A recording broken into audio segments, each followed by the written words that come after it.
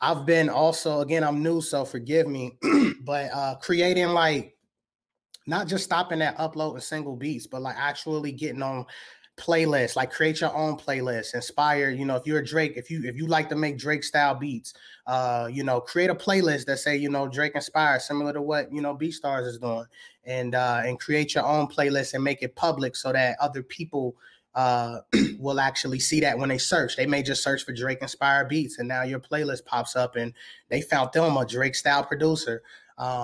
Creating your own albums and track listing is definitely helpful.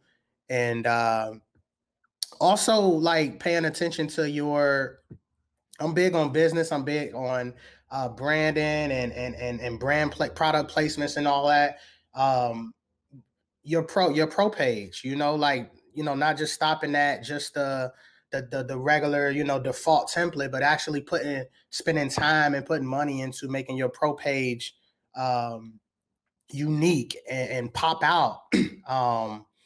Things like that, making sure you're filling out all the information in your, I guess they call it metadata or whatever, you know. Don't, you know, put your tempos in there, put your keys. I know it's very you know, it can slow the creative process down. You just want to put the beat out and get love, but like things like I'm an engineer, so like keys to me is important. Having the BPM is important.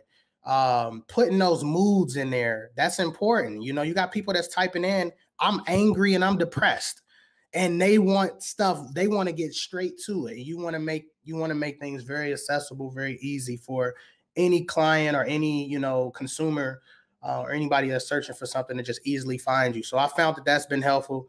I'm sorry, I know I'm speaking like I've been doing this for years online, but I get it. You're coming like a gold right now. Oh, look, I'm very happy. Like both of you are hitting the nail on the head. Absolutely. I think what I really love about what you just said is that you're really you're utilizing all access points, all possible ways that people can find you. You're trying to make it a point, especially with on the platform. So, you know, as far as uploading beats, that's great. Are you tagging the beats appropriately? Like something that I don't know if this is a suggestion that would make sense, but I think you get like 3 tags. So, you know, pick an artist, pick a mood, pick a genre. That's a really good way to come up.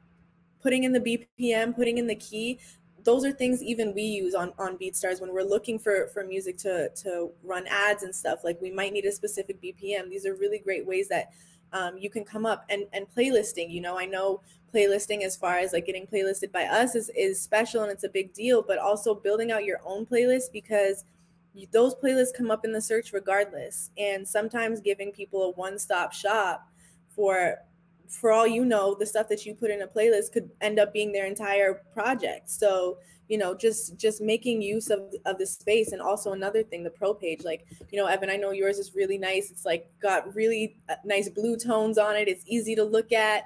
You just make people want to come back to you because you put that time into to be seen. And, you know, don't just upload your beat and let it go into the abyss, because there's hundreds of thousands of tracks being uploaded a day. You know what I mean? So you really want to stand out. And I know the two of you do stand out because I see your names all the time. So